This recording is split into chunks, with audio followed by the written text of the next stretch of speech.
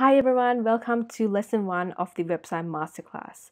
So from today to the end of February, we will learn design principles that will make a website attractive.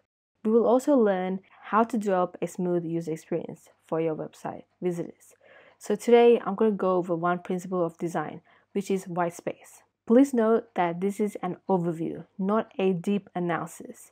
In fact, I'm only going to teach you guys what you need to know.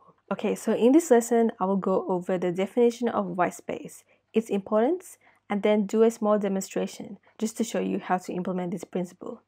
I'll be using a website builder called Weebly. You can try this on your own website platform. It's very simple. Okay, so white space is simply the blank area around, inside, or between the elements of a design.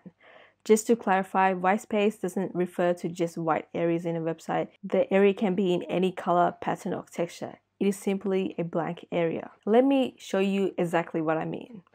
So in this diagram, the white space is the area in purple. Like I said before, it is the area around elements, such as the text, images, or shapes. The black represents the actual element. For example, images, shapes, text, okay?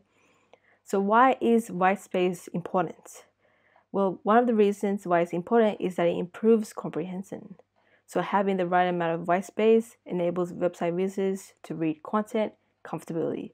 So the easier it is to read, the longer they will read. A recent study concluded that the use of white space between paragraphs and in the left and right margins increased comprehension by 20%.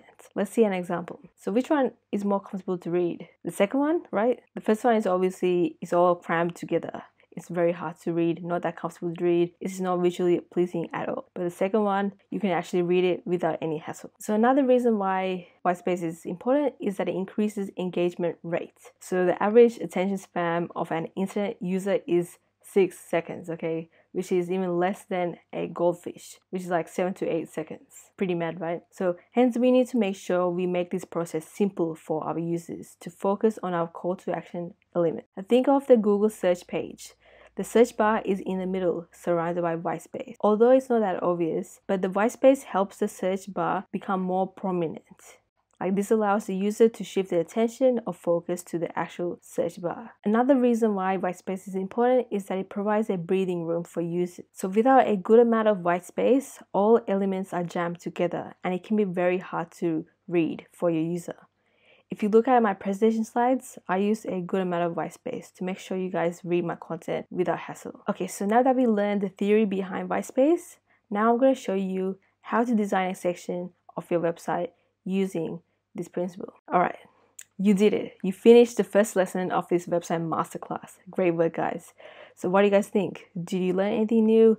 Comment below and stay tuned for my next lesson, which will be on design principle of contrast. Wish you guys a pleasant day and I'll talk to you soon.